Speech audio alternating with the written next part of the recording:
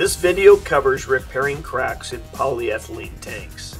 Should a crack or leak occur, the first thing you should know is there are no glues, epoxy resins, solvents, or fiberglass that will bond to polyethylene. The only sure way to properly repair the crack or leak is to weld the tank with like material. Plastic welding rod can be purchased from your local plastic supplier. A medium density polyethylene rod must be used. To make your repair easiest, remove the tank from your trailer. When inspecting the crack, locate and mark the ends of the crack. Drill through to prevent the crack from propagating. Now clean the surface to remove any debris. You can use any propane-powered torch for this repair.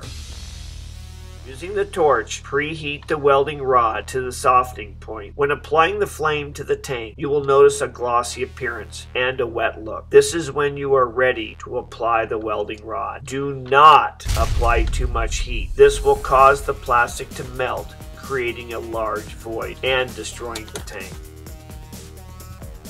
Let the area cool before cleaning up excess plastic. In some cases, it may be necessary to re-weld areas to ensure a good seal. Let cool, inspect, and reinstall.